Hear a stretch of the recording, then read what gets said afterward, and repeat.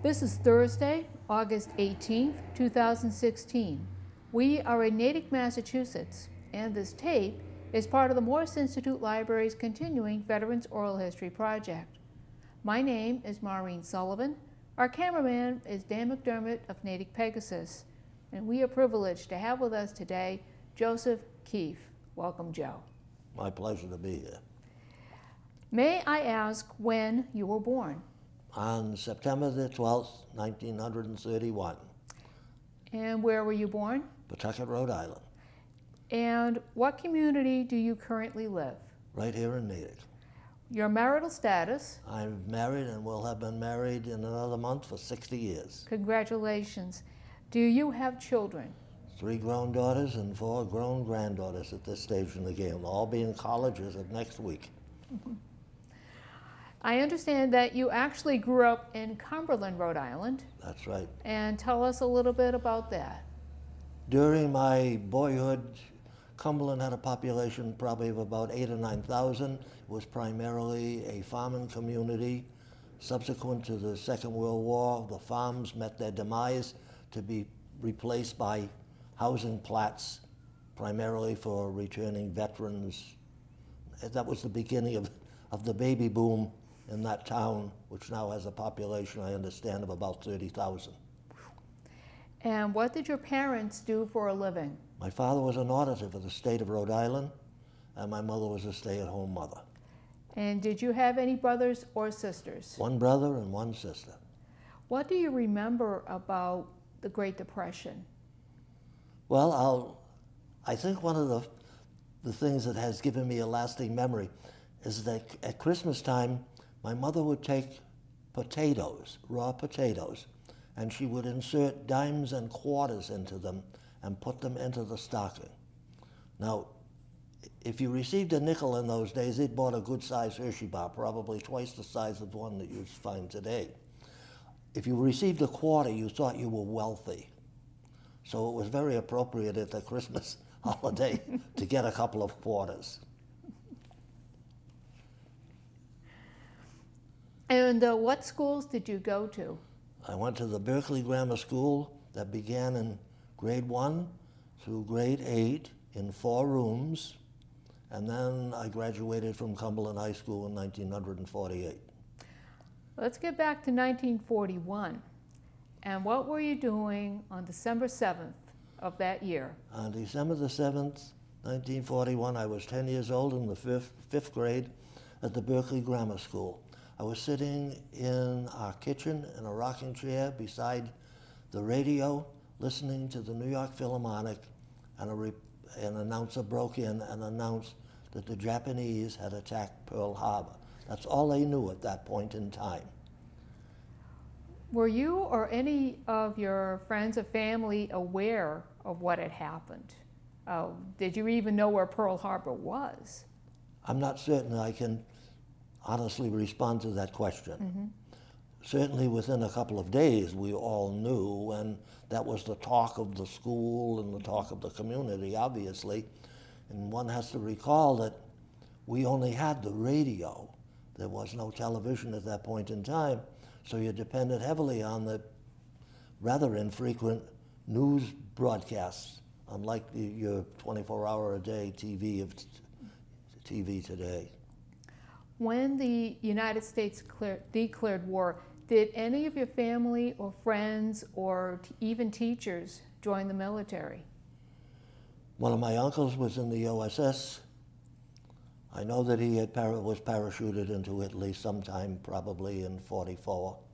I know that for a fact. Another uncle was a member of the Rhode Island National Guard, and he was activated for a period of time, and then was very active during all of the period that the war lasted in some form or other with the National Guard. Did the uncle in the OSS survive? Yes, he was a graduate of the University of Notre Dame in 1938.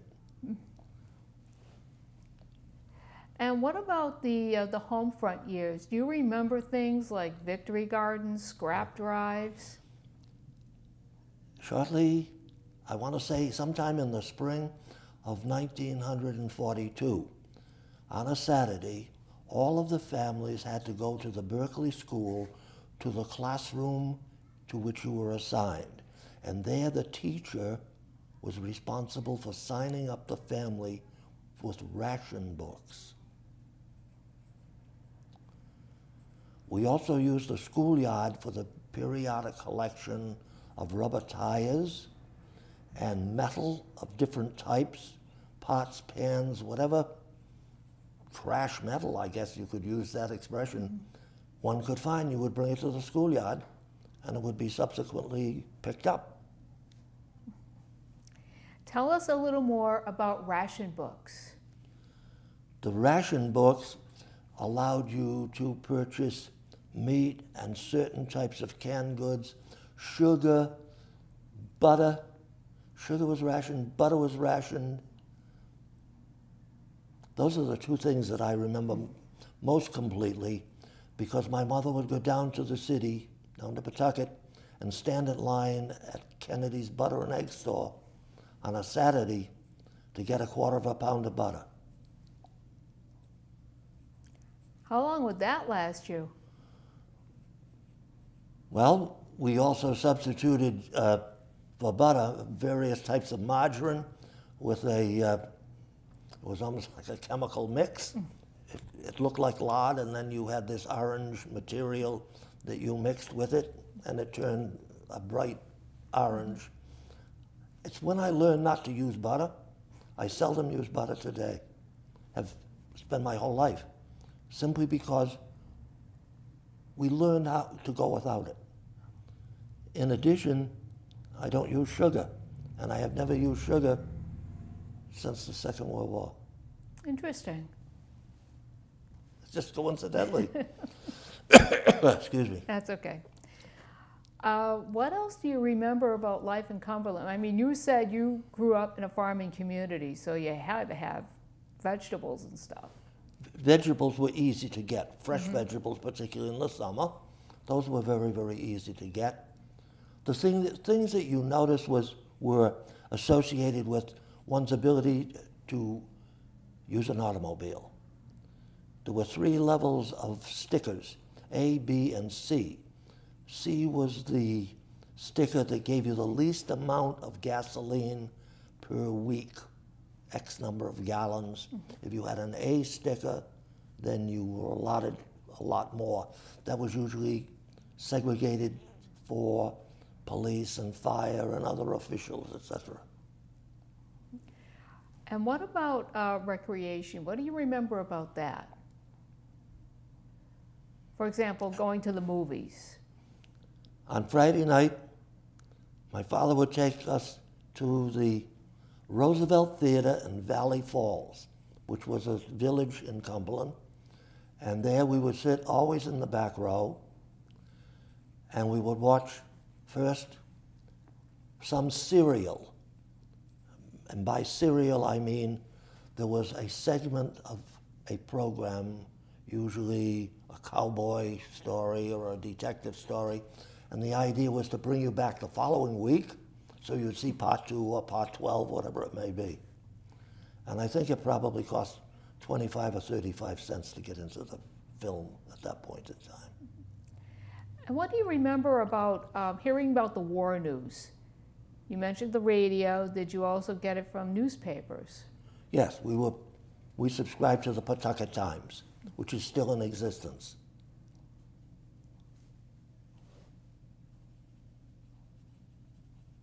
And did you see the war news on newsreels while you were at the theater?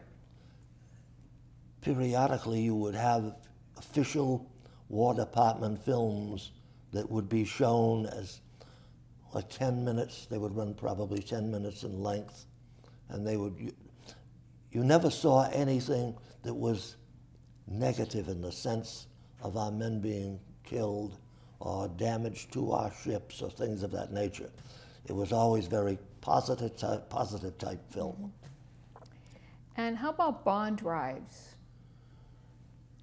We had, in the schools, we had little books, and we purchased savings stamps. And they cost 10 cents a piece.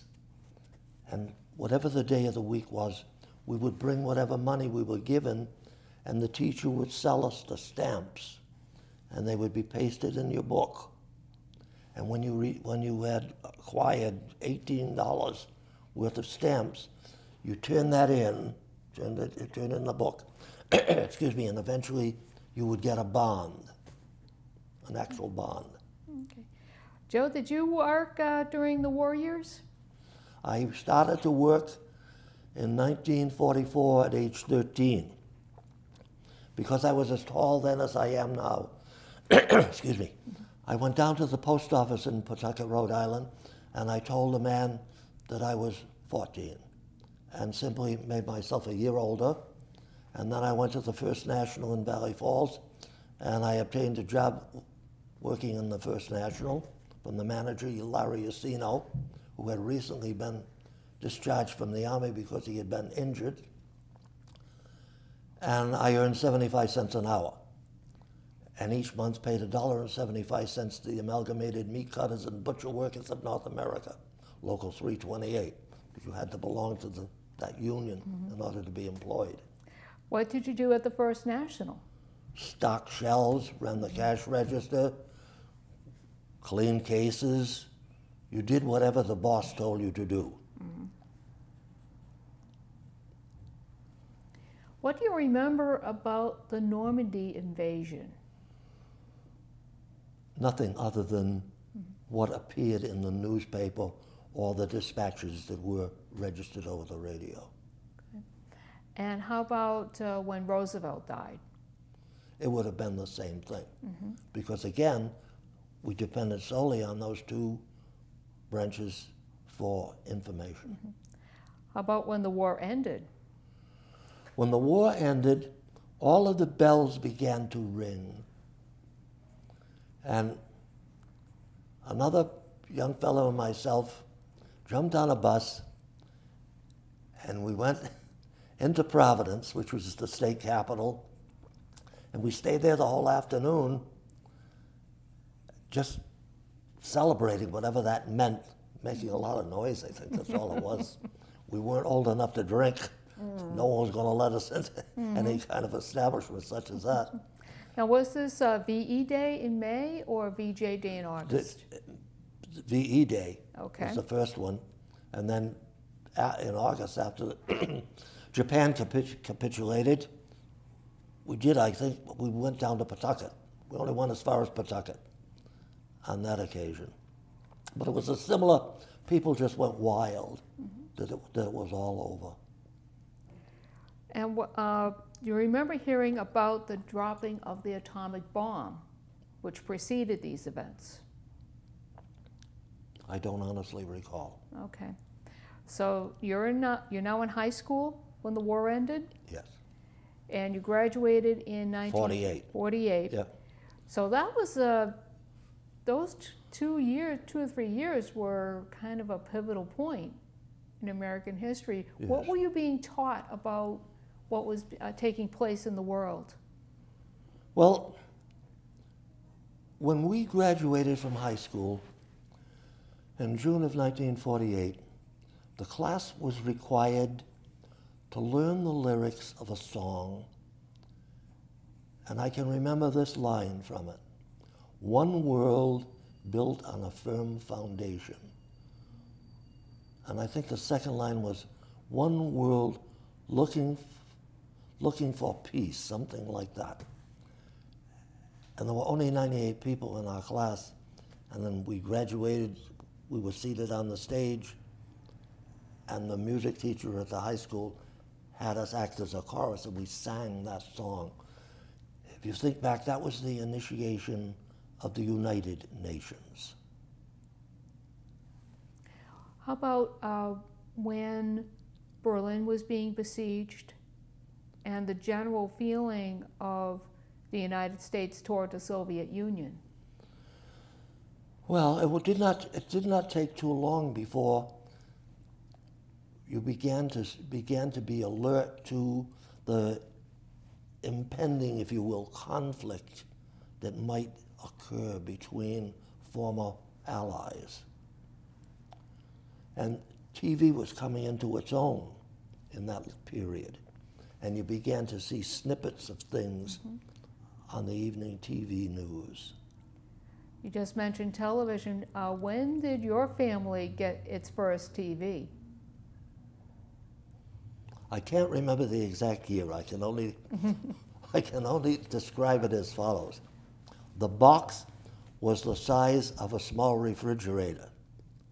The box. Okay. The screen was 8 inches, I think 8 or 10 inches in the diagonal, and it was black and white.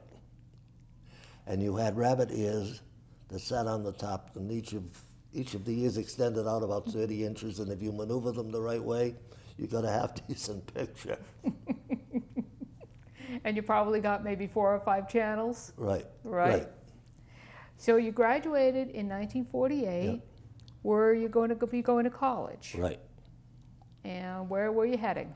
I went to Rhode Island College, which was located in Providence, Rhode Island. It began at the turn of at the end of the 19th century, strictly as a teacher preparation institution, and subsequently became a full-fledged liberal arts type institution. And what were you majoring in? English.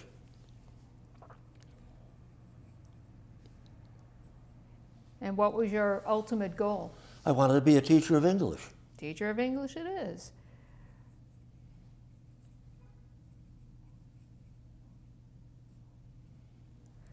Let's go ahead now a couple of years Okay. to the Korean War. Yep. June of 1950. We were, through TV, radio, etc., we were alerted to the incursion by the North Koreans into South Korea. We were aware of, the conflict, the incipient conflict that existed there, all of the reasons for dividing that country into 2 parts.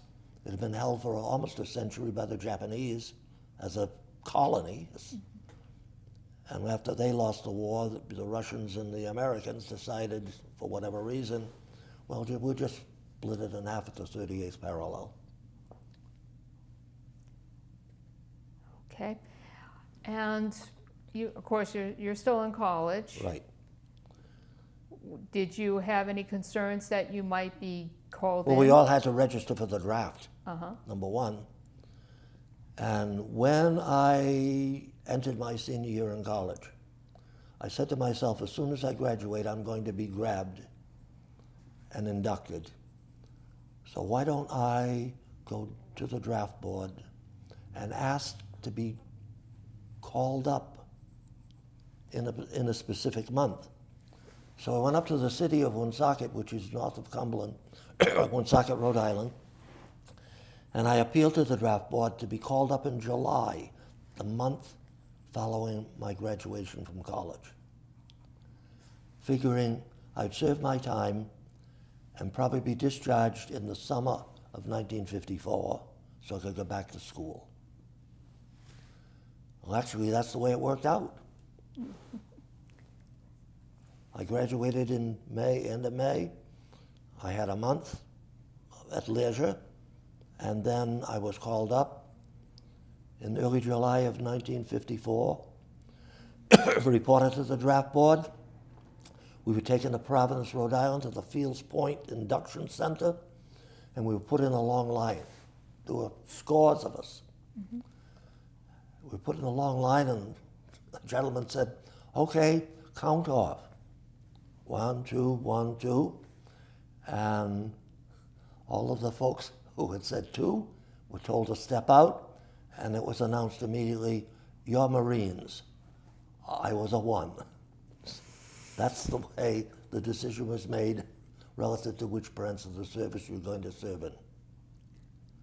No Navy, just Army or Marines? Yep, Army and Marines. All right, you're in the Army now. Okay. Excuse me, let me have just a sip of water. Go right if I ahead. may.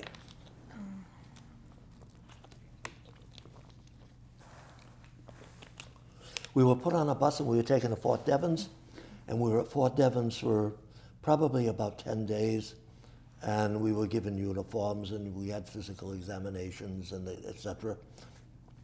And then we were brought into Boston and put on a plane, and a group of us were flown to Fort Knox in Kentucky.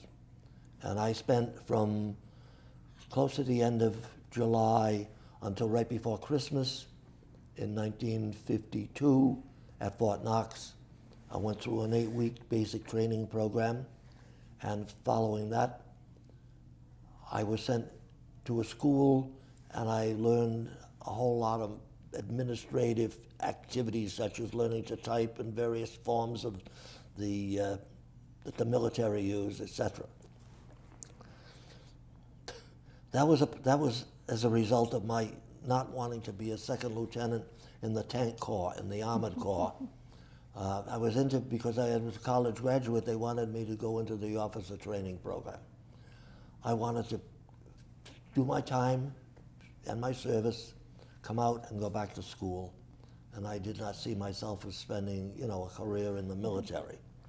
So I passed up that opportunity. And at the end, let's see, probably the second week in December, we finished at Fort Knox. We had time off.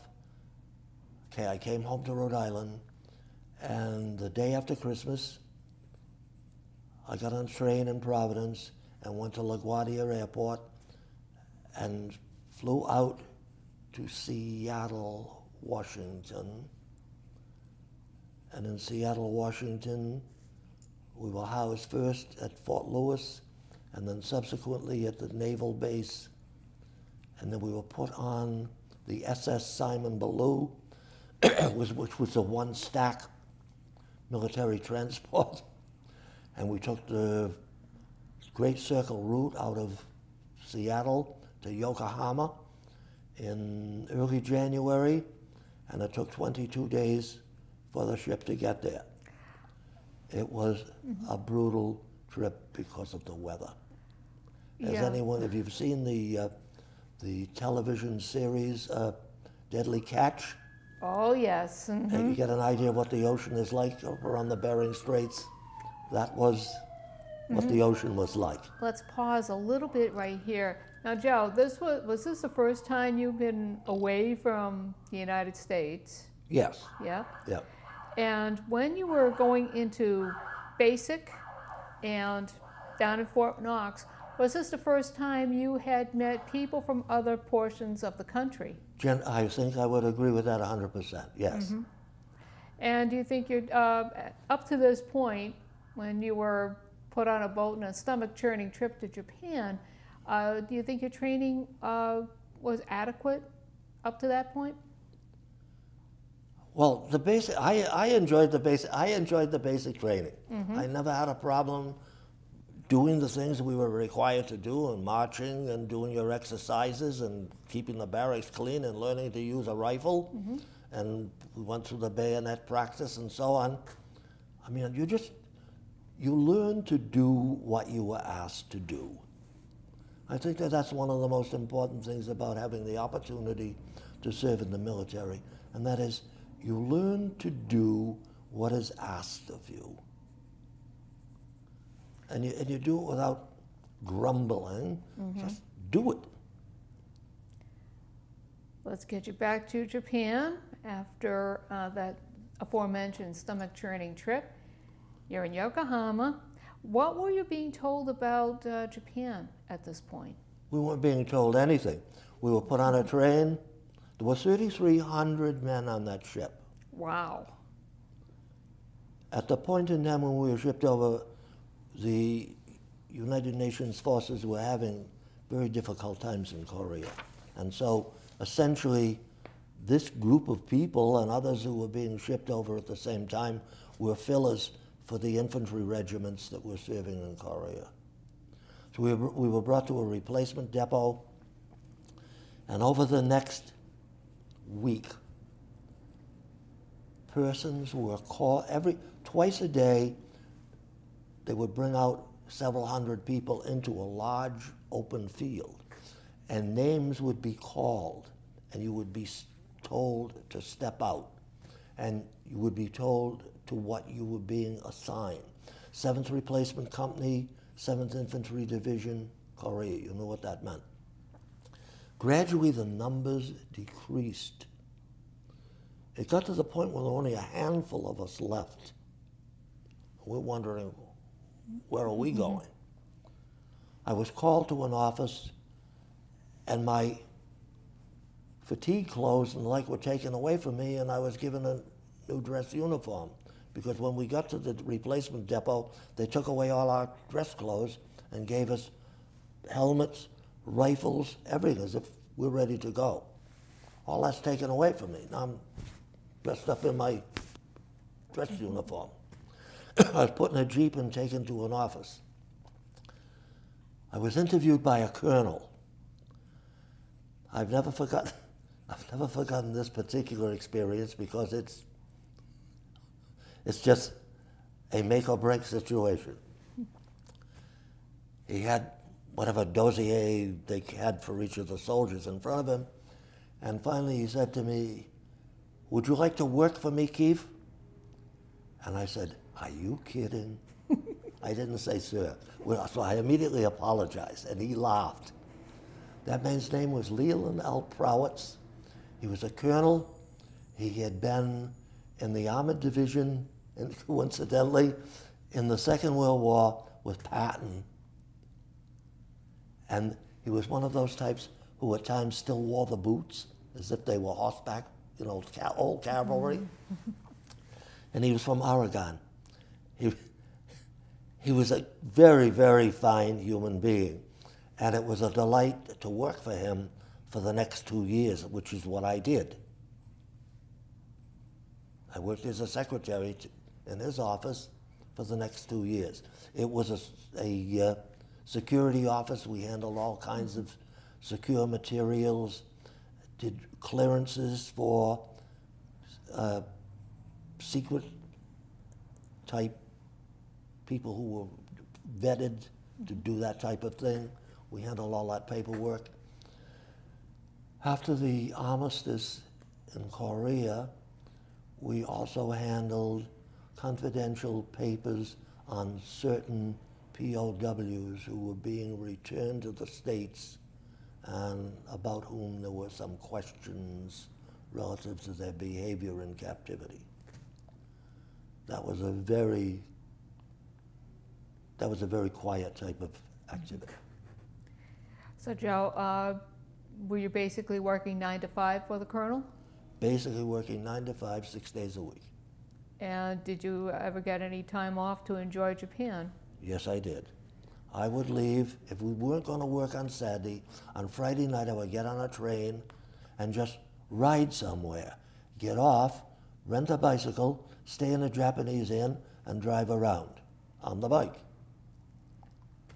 I also had the opportunity, I ran into the Swedish truce team, members of the Swedish truce team from Korea.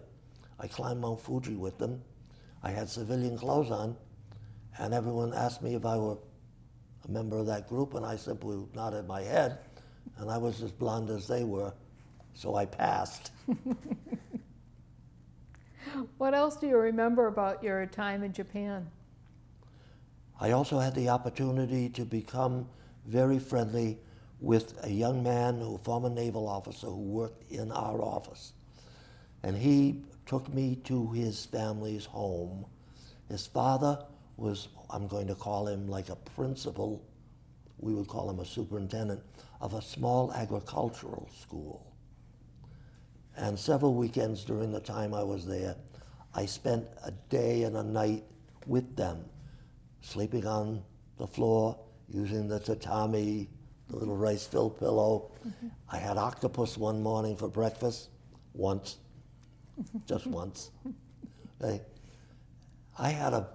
really had a very fine experience there. I was very fortunate. And you were Let's phrase indeed. it that way. I was very, very fortunate that for some reason my name was plucked out of all of those people who were on that ship. I could just as easily have been one of the scores who went over to the 7th Regiment. Again, very lucky indeed. Yes.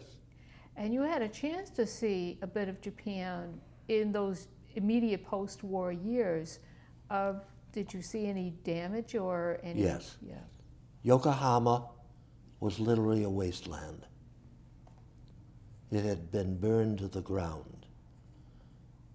Parts of Tokyo you could see had been rebuilt with temporary type buildings. But what was very interesting is there was no damage to the Imperial Palace, and there was little or no damage to the section of the city containing all of the Japanese government buildings. That's where MacArthur had his headquarters. Mm-hmm. Did you have a chance to visit Hiroshima or Nagasaki? No. But you did hear of them? Yes. Okay. We're now going to the end of your tour in 1954. Tell us what happened next. Well, I was fortunate enough to be, the colonel made me an offer. He said, I can't send you home on an airplane, but how would you like to be a part of the advance party on a ship going back that will be carrying families back to the United States? And so I went on board that ship 3 or 4 days early down in Yokohama as they loaded it up, and military families were being sent home. And I was responsible for creating the ship's newspaper, the Buckner Banner, that's it, the Buckner Banner. And we had a great cruise across, well, most southern part of the Pacific Ocean. We went by Hawaii, we didn't stop there, but it was far different than the trip over. And we came into San Francisco at midnight, and everyone on the ship was on the deck. The bridge was lighted. Alcatraz was still in business. All the lights were on in Alcatraz. And everyone was cheering, and it was a great expression of gratitude that we were home. At the time you set back on American soil, what was your rank? I was a corporal. You were a corporal, okay. Yeah. And were you discharged on the West Coast? No. We then were put on an airplane that was unheated.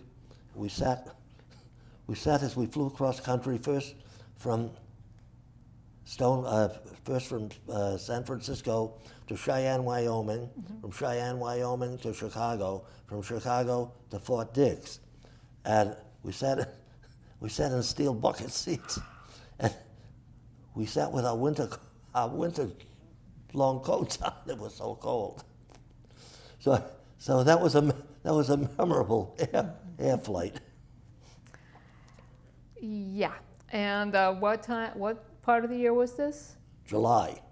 And it was still very cold. Wow. In the airplane. True. So you were discharged from Fort Dix. Right. Did you receive any commendations or medals? Well, there's like a service medal and a mm-hmm. Korean War medal which I was eligible. And after your time in the Army, did you join any veteran service organizations? No. Did you attend any reunions of former personnel?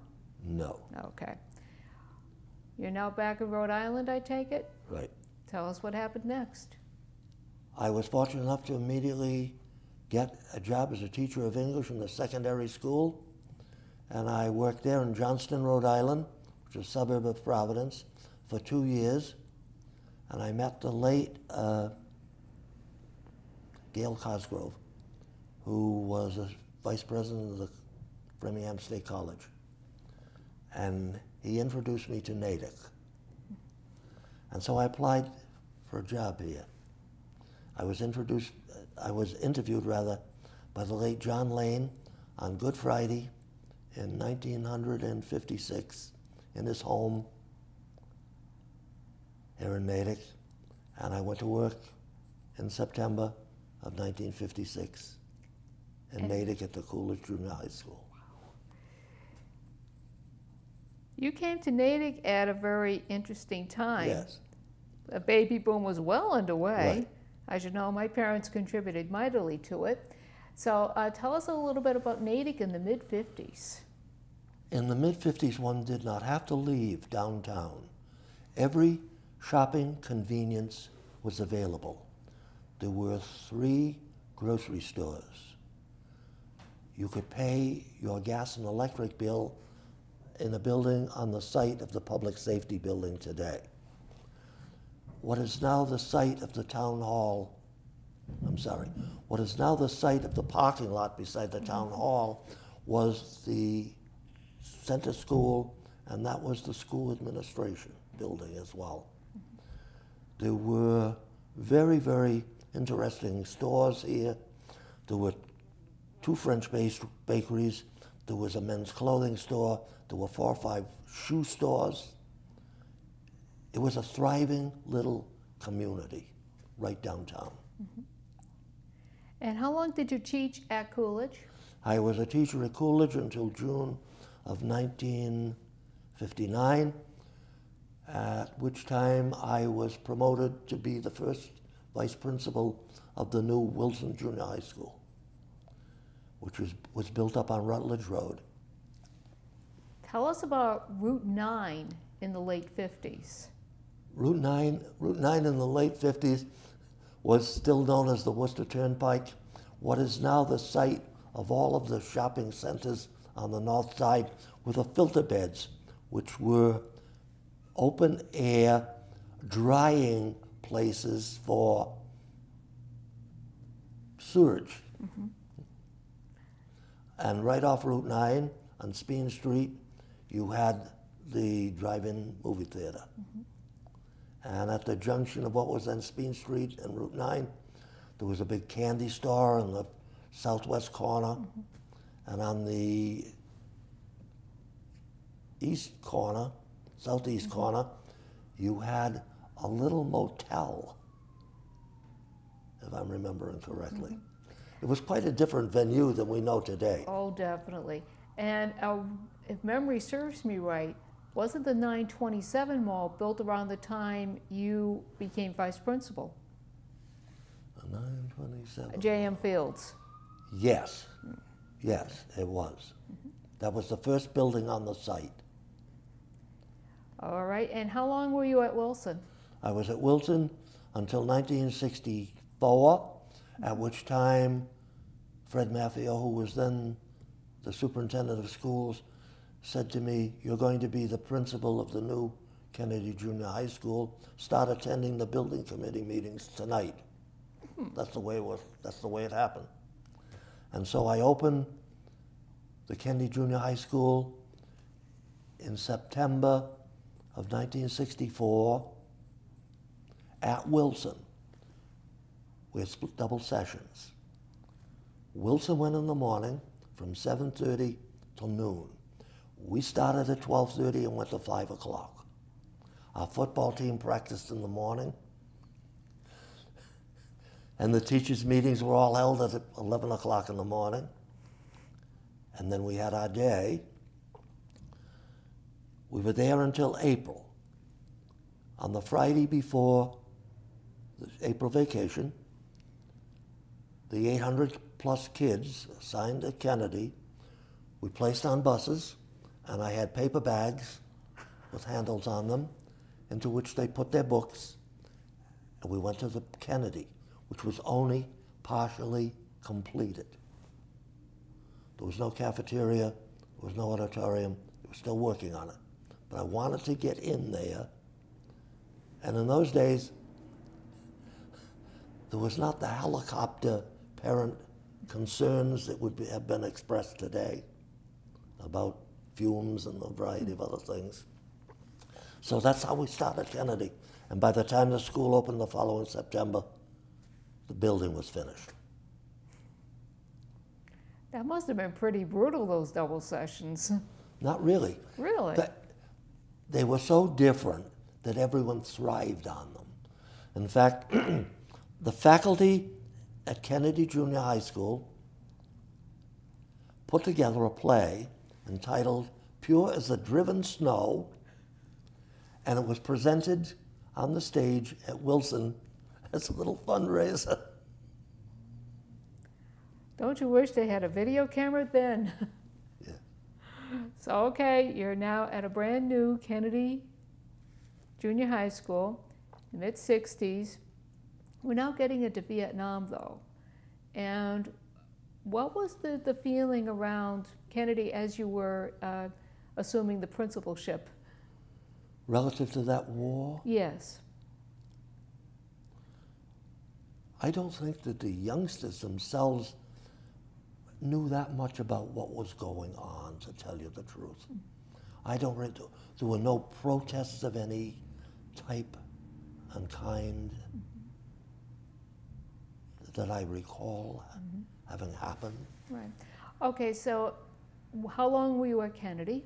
I was at Kennedy from 64 until 1970, and in the fall of 1970, I left to become first the assistant superintendent in the city of Worcester.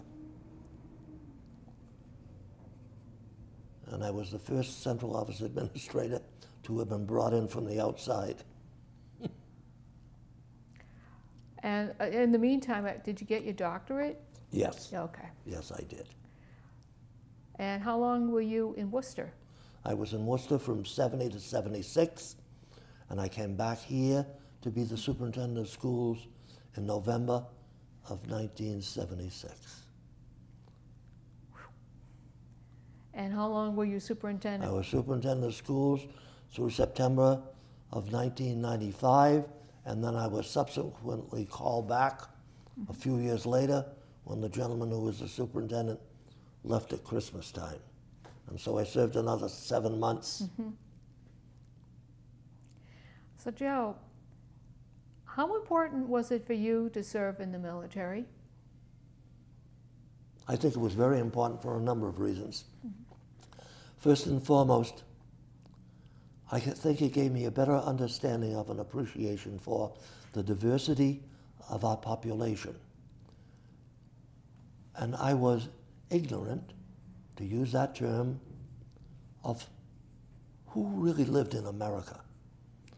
But having been sent to a facility in the South, I saw firsthand what it meant to be an African American in one of the southern states at that point in time.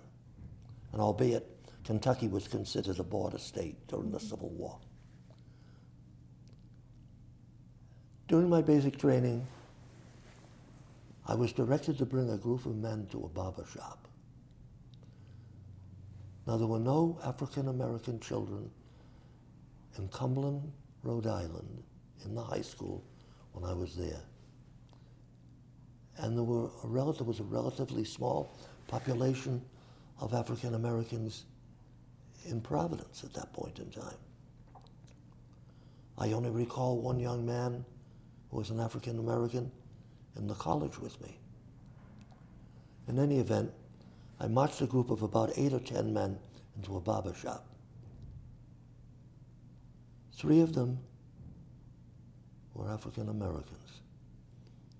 And when we entered the shop, the several barbers slammed their scissors down on the counters. And one of them said to me, "Get those men out of here." I did not realize, nor had the sergeant who gave me the order told me, there were barber shops for Caucasians and barber shops for African Americans. Just as, and it was out of my ignorance, it didn't click that there were clubs for white soldiers and clubs for black soldiers. I mean, they're like recreation centers. It never clicked when I brought them to the barber shop. And I have never forgotten that. And it drove home an example, in my mind at least, of the injustice that the American black person and other minorities still suffer from. Granted, we've come a long way, but you can still see it happening in the South today, with the voter registration, suppression, and other activities of that nature. And I apologize if that sounds political, but it is a very important point of view on my part. It's quite understandable, given your experiences. And Joe, how do you, what's your overall opinion of the U.S. military today? Well, we've never had a more experienced and highly trained group of professionals, because since we do not depend upon a draft, the men and women who serve are, in every sense of the word, professionals. They volunteer, they are giving of themselves, just as you are a person involved with news and reporting, and my life has been part of education. They are professionals in every sense of the word. And certainly, if you look back over the last decade and the stress under which our military has been placed with the various conflicts, you can certainly look at that group of people and say to them, well, without them, who? Did any of your children or grandchildren express interest in the military? Well, being all women, no. The answer was no. No, one ended up being a banker, another is a psychiatric nurse, and the third one is a professional teacher. Had the opportunities presented themselves back then, do you think your daughters would have at least expressed some interest? I'm not certain. Okay. I'm not certain. And aside from your career as a superintendent, you've also been very much involved in the Morris Institute Library. Yes. How long have you been a trustee? I've been a trustee since 1990, which is 26 years. And any other organizations? Yes, I've been a member of the Natick Rotary Club for 40 years. I have been a member of the Institutional Review Board of the Metro West Medical Center since 1994. I am a layperson who serves on a board that reviews all of the experiments on human subjects that are conducted there and at other tenant hospitals. My interest is in what is known as informed consent. Do you, as a volunteer for this experiment, truly know what it means to be a volunteer, what the consequences are in every way, shape, and form? Okay. Joe, is there anything else before we wrap up this interview? Yes. One of the great things that service allowed me were the benefits of the Korean GI Bill, which was not as rich as the World War II GI Bill, but certainly it gave me the opportunity to take courses at Boston University and Rhode Island College and at the NYU, and most of it was paid for by the monthly check that you would receive as long as you were enrolled. That was a great gift. Right. And have you also done any programs through VA hospital? No, I haven't, fortunately. Okay. Is there anything else? No, I think we've covered a lot of territory in Oh, that definitely. time. Well, Dr. Joseph Keefe, we thank you so much for coming in and taking part in the Natick Veterans Oral History Project. Well, I thank you, Maureen. It's been a joy. And I thank the young man who's serving here as our cinematographer. Okay.